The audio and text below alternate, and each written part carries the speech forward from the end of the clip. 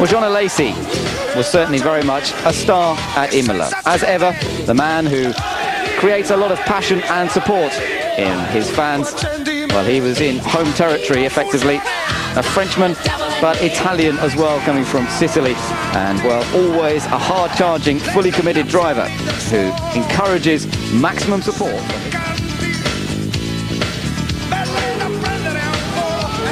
Known for his commitment, he's also known for his temper as well.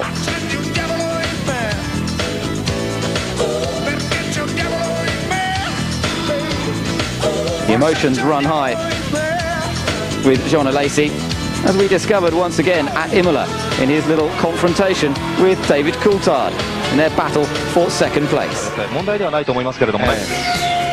アレジね、今朝のフリー走行ではブルブル周末杯が速いとこ見せてましたからね。この走りもなかなかアグレッシブ。切れてますね、今のね。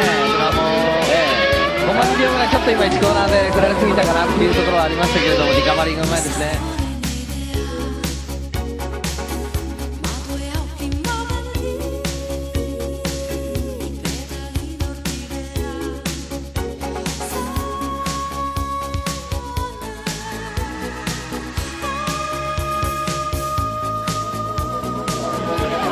And that enabled Schumacher to make use of the show and to then get by Berger. But I think Frenton is indeed going to close up on Alesi. Alesi has been very frustrated. And, well, see, now, you know, that incident that we just saw then is only controllable by someone of Alesi's sort of reaction. You know, a lot of drivers would have lost control and fun there, Alan. I agree. I mean, he's got... Alesi versus Hill. And look at Jean all over the back of Damon Hill's Williams Renault. And they'll have to be very careful here. These are two of the top men in Grand Prix racing today. Into the spoon curve. Out of it to accelerate up to 185 miles an hour on lap 11 as they come up towards the chicane at the end of the lap. So, Hill 5th, Alesi 6th, ahead of them. Coulthard, although his pit stop has probably affected things there. Irvine, Hakkinen and Schumacher.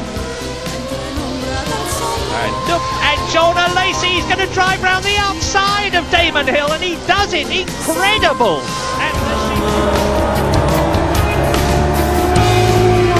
There's something in your eyes. Well done, Jean Alesi, a great moment for him.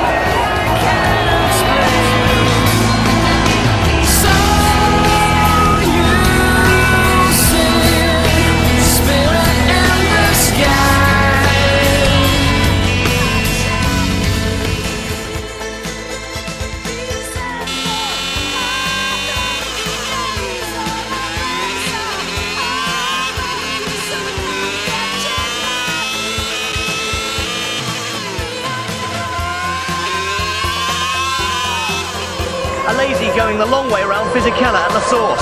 Tried much of Williams' success too in the past, and he has now joined McLaren. People are looking to him to make big differences. Alesi's about to leapfrog right up the grid with this lap. If he gets a good drive to the line, could be front row. What's he done with that? Yes, it's pole position, the first man in the 22s. We thought there was one in there somewhere. Well done, Jean Alesi. Fantastically consistent. Because the lap time was not there, but I just asked the team to not touch anything because the car was okay, and the car was good because when I went away it was perfect. What about the crowd reaction? Fantastic, I tell you, to do the pole position here is 100 times better than everywhere for me, because I'm from an Italian family and I did 5 years with Ferrari. They are great. He will be the same speed as Damon Hill, but Hill, having done it first, would still hold that pole position. Schumacher's on circuit as well as Alesi locks up a little bit coming into Mirabeau. He's got a McLaren ahead of him. This is going to, no, it moves out of the way, so Alesi didn't really lose much time there. As David Coulthard saw the Benetton Renault coming down, being the gentleman he is, he stayed over on the right, and really I don't think Alesi there. Just the distraction may be the only reason that he could have a slight disappointment. But he's again quicker this lap than before, but still not enough. But again, we have to rely the exit of the chicane, down through to back, into the swimming pool, left, right. flat out, hard on the brakes, down 2 gears, right, left, picking up the throttle, short shifting because you don't want to get too much wheel spin. You want to get the drive, then into Raskas. The point to watch for is at the barrier just at this point, anywhere around 14.5 seconds is good. He swings the tail one way, then the other way, flat out across the start finish line. Can Alesi take pole? Oh, look at the difference, 52 thousandths of a second. Really missing right Michael Schumacher. What on earth's going on here with 3 abreast here? It looks more like a super speedway race. And it's Alesi taking Barrichello and Burt moving through on the inside. So Barrichello lost 2 places there, and Alesi is up into 9th or 10th positions depending on how the pit stops ahead of him have gone, and he's really pushing. Jean Alesi loves this circuit. He's a driver's driver, and in the appalling weather conditions we had last year he was 3rd. So there is Burt. Pisquet là devant. Bon. Là on roule avec Jean Alesi. Alors Alesi, rappelons-le, a dû s'arrêter prématurément. C'est ce qui explique qu'il a glissé en 12e position. On a su corriger là dans ce virage. Helyekből aztán elcsípjenek valamit. A Ferrarinak az a nagy pekje, hogy tulajdonképpen egy jó autót végül is összehozott. Alesi autója végül is feladta a szolgálatot, kérem szépen. Alesi autója leáll. Nem működik. Egyáltalán ki tud-e jönni a pályáról, ez itt most a kérdés.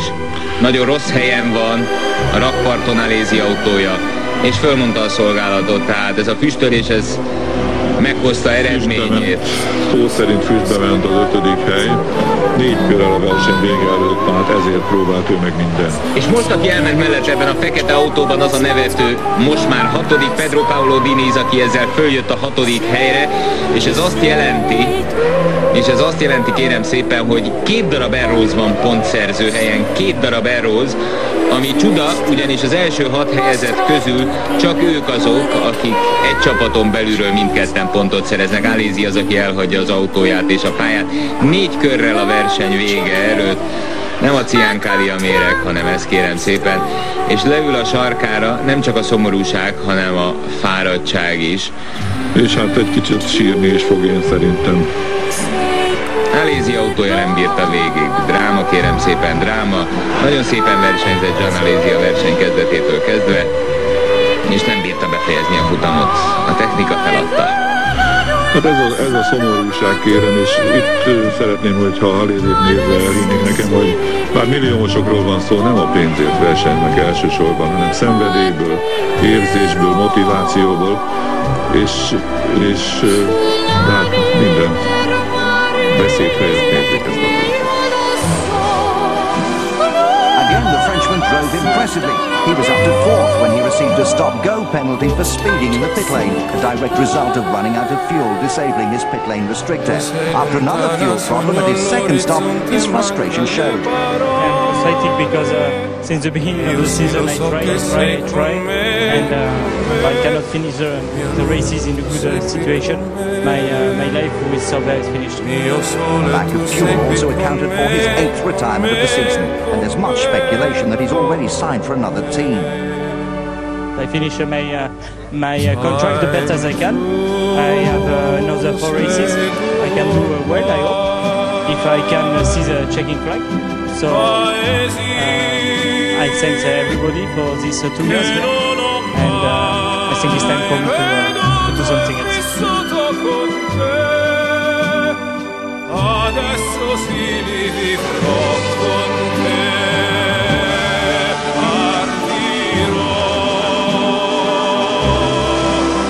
su navi per mari, che io lo so, non esistono più,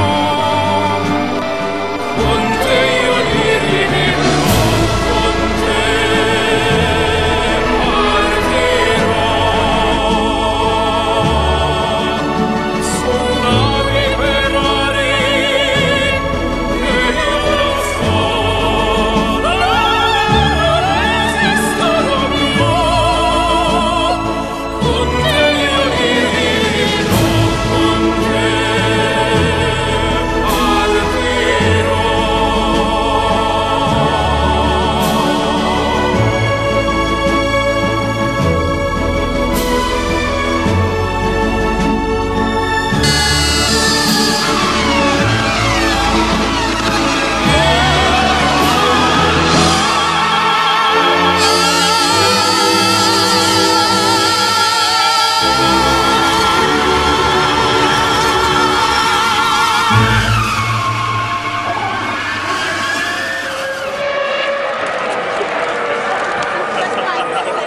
I have just to say we have been lucky, both of us. I am very happy I didn't hurt him because he was just on the front, and my nose is quite high, but I'm very happy everything at the end went very well. Just a bit sad to finish my career like that, but it's life, it's motor racing, and we have to accept these situations.